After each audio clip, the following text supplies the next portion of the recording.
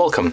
If you want to hide the status and the navigation bars on screenshot in Samsung Galaxy Z Fold 3 5G, at first you have to open this settings and go for the advanced features.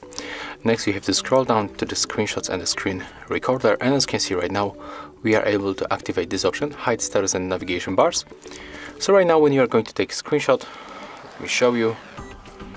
I'm just going to catch screen by using the swipe gesture. Okay, maybe I'm going to open this menu.